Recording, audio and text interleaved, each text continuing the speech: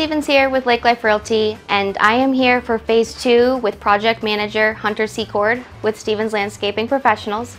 We're back on the shores of Lake Winnipesaukee in Meredith, and now they're getting ready for the next step of this project. When we were here first, mostly just the natural stone wall solution walls were in, and so you'll see today throughout the video the different patios, the bluestone patios you've done, the walkways. Tell us a little bit about the design and style choice that the owner went with for the patios. Yeah, so the owner selected, after multiple iterations and reviews of materials, they selected a thermal bluestone. All the patios are irregular. When we get down into the stepping stone pathways and the networks that go down to the dock, we've switched to a more natural cleft bluestone just to kind of tie in better with the surrounding landscaping down there.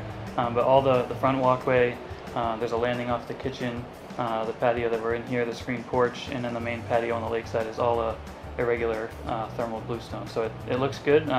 It's going to be very nice once we get some of the other steps tied in on the lakeside. There's going to be some strip lighting under some of the big steps that go into the house, so it should come together nicely. Awesome. And the time it takes to put a patio like this together, being the irregular, they cut every single side of each of these stone pieces? Yeah, so all the pieces come on a pallet, actually standing up. Sometimes they're laid flat, but they're all random shapes.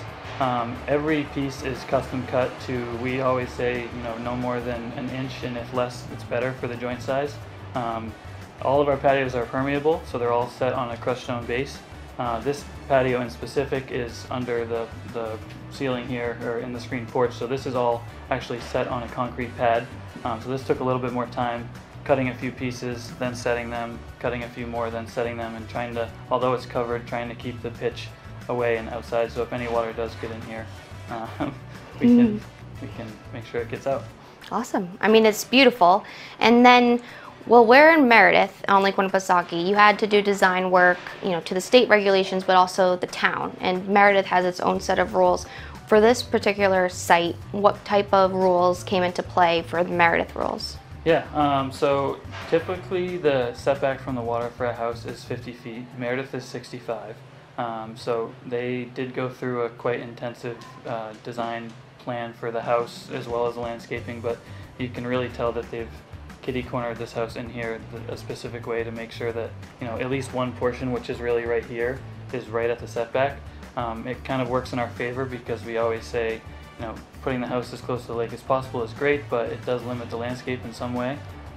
So because of the way that the shoreline kind of goes along, we do have some flexibility. In this patio we are able to get where we wanted it and still be outside the setbacks that we need to be. Awesome. I mean, it's beautiful. You have also thought about the lifestyle and use of this. So you mentioned some cobblestones are coming in, and that's going to be part of like a lifestyle use at the property. What are you making with those? Yeah, so we're going to be doing cobblestone tire tracks. I don't know if there's really another word for them, but that's going to come down just to a little bluestone landing for dropping off groceries. It's right next to the kitchen, ties in, so you can pull down that, drop off the groceries, and you can park there if you want to, but it's really supposed to be kind of subtle and just used for that one. And then what materials are around the cobblestones? Just grass around grass is around some of it, and then when you get up closer to the road, it's going to be some mulch with some native plantings around the outside edge. Very nice. Should be very, very inviting. And with this property, you have the tiered areas with the patio out by the lakeside. How do you get away with not doing railings across all those, or fencing or anything like that? Yeah, so this one in specific, they really did not want railings. So given the height that it was going to be off the house, they technically were going to need railings. So we worked on a tiered design so that they could eliminate the need for railings. There's some spacing in between the walls. There's going to be some room for native saws and some uplighting. And they still get the space they want without having that railing in front of them, kind of blocking the view. But it's still designed in a way that it's safe if there's younger people around or anything like that to keep people from going off the edge. Nice. Awesome. And lastly, what's next? What's coming up in the next few weeks here? Next is going to be, so we're nearing completion on the patios. We have some stepping stone pathways to do.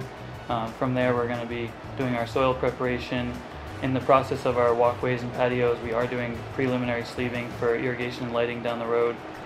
Once we wrap all that up, it'll be, like I said, soil preparation, planting. What's soil preparation? Soil preparation is really getting the whole site ready for new planting. So really when a new house is built, as you've seen, it looks like sand everywhere.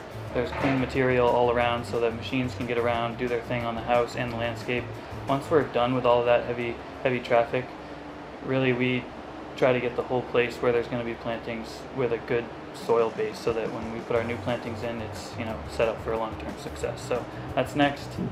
Cobblestones, landscape lighting, irrigation, and grass and mulch. So it should come together pretty quick here. Perfect. So the next time we'll be here will be pretty much the final product at that point. Close, yeah. So super excited. Thank you so much. Looks great.